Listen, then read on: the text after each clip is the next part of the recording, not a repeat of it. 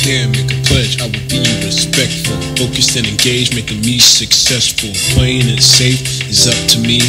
Following the rules is my responsibility. Today I make a pledge, I will be respectful, focused and engaged, making me successful. Playing it safe is up to me. Following the rules is my responsibility.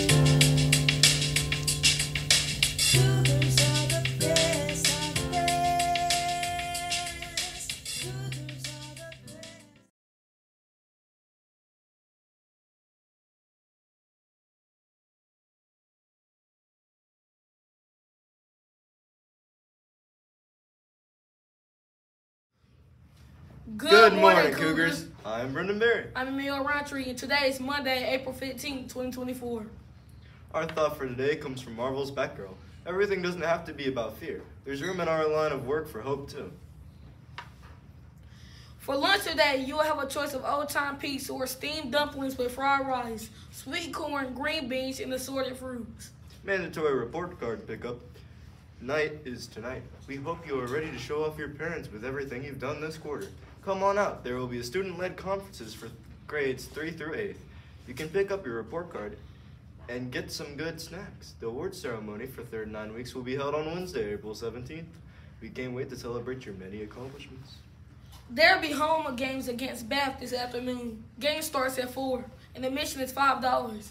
Our teams will travel to Chocowindy on Wednesday, April 17th. Go Cougars! We'll have our last round of NC check-ins tomorrow and Wednesday. Be prepared with rest and breakfast. What's up, brother? Check. It's time for Word of the League, brothers. Word of the League this week is irony. I-R-O-N-Y. The definition of the word is using words to mean the opposite of what you're really thinking, to be funny or sarcastic. To use this word in a sentence, you might say. Getting his car stolen from the police parking lot was his final irony of his day. I don't get it. Irony is tricky. We are going to break it down. We're going to break it all down for you this week.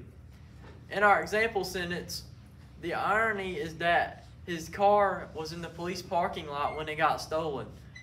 You would think that it would be the safest place for your car to be.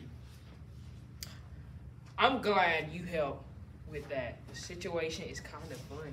Well, it's certainly ironic. Look for this word in your readings and use it in your writing and conversation. See you later, brothers. Now please stand for a moment of silence.